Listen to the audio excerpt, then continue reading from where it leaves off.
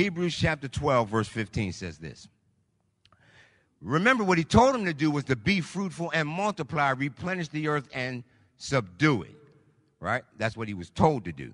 But in Hebrews chapter 12, verse 15, the writer writes, and he says, listen, see to it that no one misses the grace of God, and that no bitter root, somebody say bitter root, bitter root grows up to cause trouble and defile many. So instead of us being fruitful, we allow bitter roots to spring up. You know, the Bible tells us the fruit, singular, of the Spirit is love, joy, peace, temperance, long-suffering, goodness, meekness, faith. Against such there is no law. So we ought to be producing the fruit of the Spirit. But too often, we individually have bitter roots. So we can't produce no fruit. Not only are we not producing fruit, the bitter root that's in us is springing up and defiling other folk. You got an issue, so I want you to have my issue. So I'm going to come to you, and I'm going to tell you all about my issue. Because I'm going to create your map based off of my experience. This is how I see it, so this is how you should see it. Because this is the reality. No, that's your reality. Does this make sense? Bitter roots. Bitter roots. Y'all remember the old expression, misery loves company? It really does. It does. Bitter people want to be around other bitter people. Happy people want to be around other happy people. Joyful people want to be around joyful people. Now let's take it economically. Wealthy people want to be around other wealthy people. Poor people want to be around wealthy people.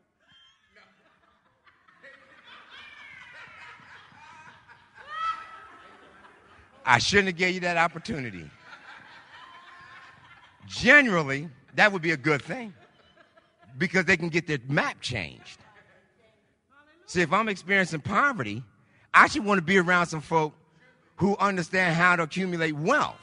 Because obviously there's something going, watch this, there's something going on the inside of me that's keeping me impoverished. It's not the world, it's not society. Now watch, if it were the world and if it were society, everybody would be experiencing that condition. So it's obviously not the world and it's not society. It has to be something going on in the inside of me. I need to update my map. Now, in order to update my map, I need to have somebody who at least has a map close to where I want to go.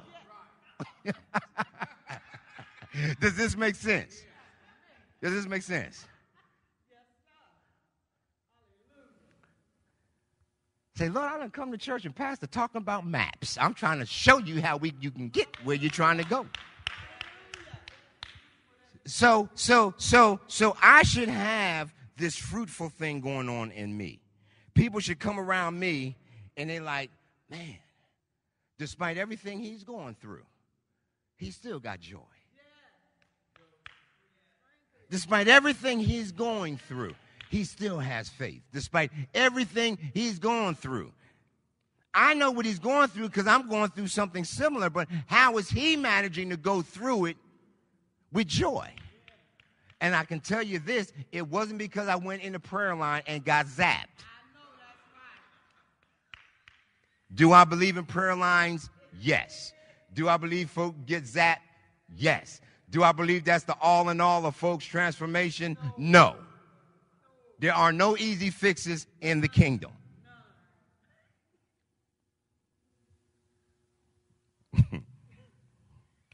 I love it when I see people's eyes start going this way and that way. It lets me know they're searching for that connection. Bitter roots. I'm unhappy. I don't want you to be unhappy. I don't like them. I don't want you to like them. I don't agree. I don't want you to agree. I mean, all of this stuff going on because of a bitter root. It's a bitter root. And if you leave a root unchecked, it's going to choke the life out of everything it come in contact with. I learned that from watching Dad work on the garden. I said, what are you doing? You planting stuff? She said, no, I'm digging up these weeds first. She says, as a matter of fact, there's a shovel over there. Can you dig and see if you can find any, I forgot what they call them, little onion-looking things that's way down in there. You don't even know they're down in there, but they're there. You just got to dig for them. And you dig, and all of this stuff start coming up. And I'm like, well, what is this? Oh, that's this kind of something. You don't want those in there because they will choke out. But they're under the ground. I couldn't even see them. How did you know that they're there?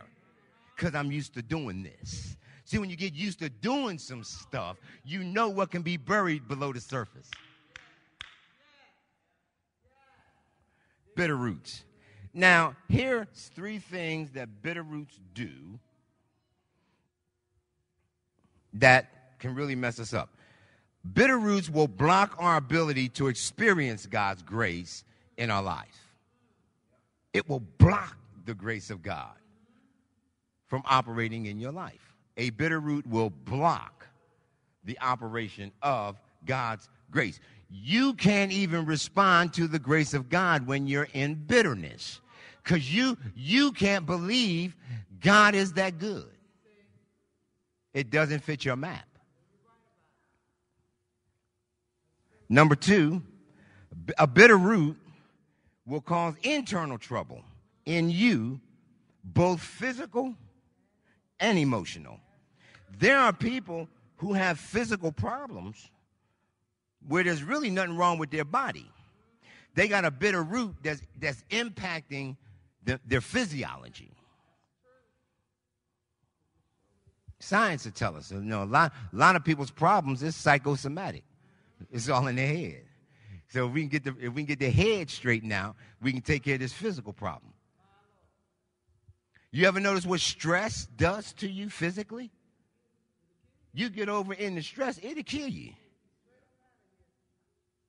I don't know why my leg's starting to hurt. It could be all that stress you're dealing with. How many times you been to the doctor and you thought it was one thing and he asked you, when last time you took a vacation? I'm talking to myself. Bitter root cause physical and emotional problems. So, what do we do?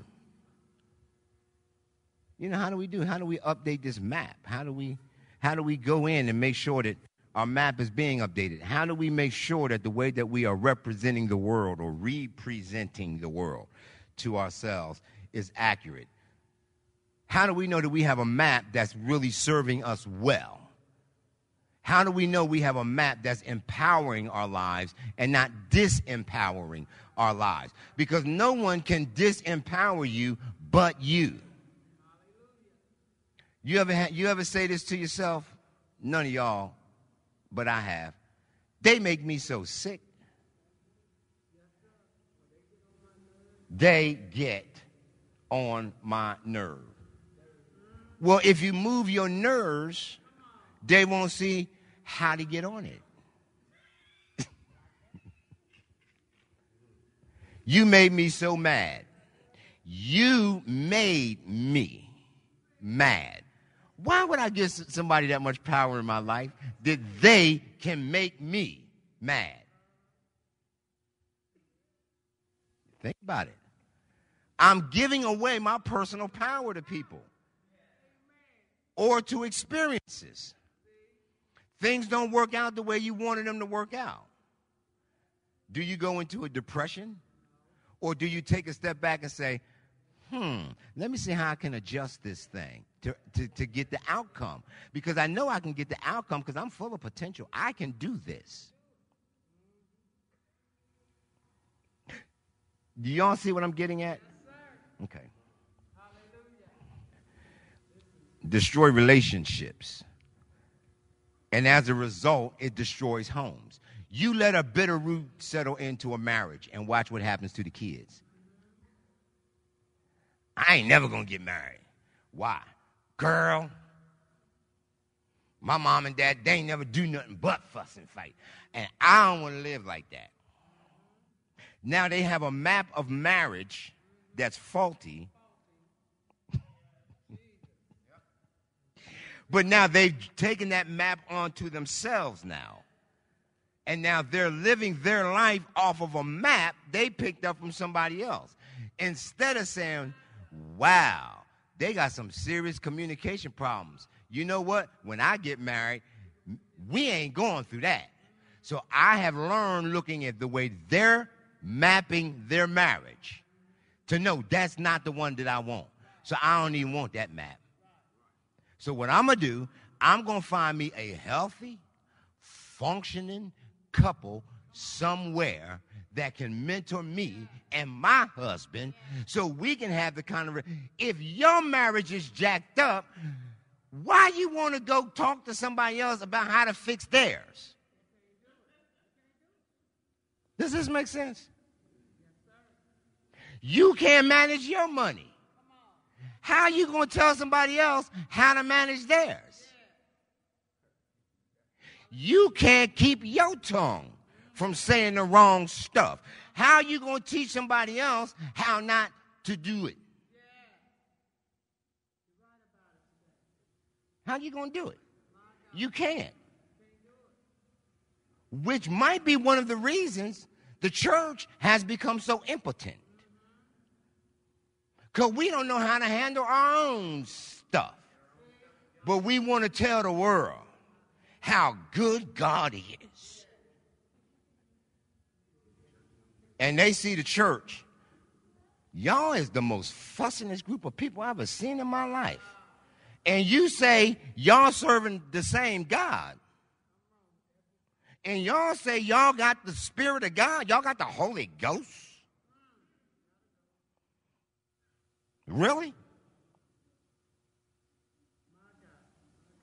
Bitter roots. The church has become infested with bitter roots. And it's defiling people. And the sad thing is, here's one of the sad things. I'm closing shortly. Here's one of the sad things. A person can have a bitter root, infect somebody else, they can get over theirs.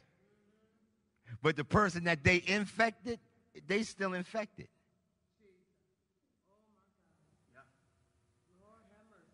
That's why you have to be careful not to take on other folks' offenses. Because they might get over theirs. And you stuck with yours. So, again, the writer of Hebrews says, you have not so learned Christ, if indeed you have heard him and you were taught by him as the truth is in Jesus, that you ought to put off the old man. Okay. Who is supposed to put off the old man? He said, you ought to put off the old man, implying you have the power to put him off. So if you don't want to live that life that was in Adam, don't live the life that was in Adam. As the adage used to say, just say no.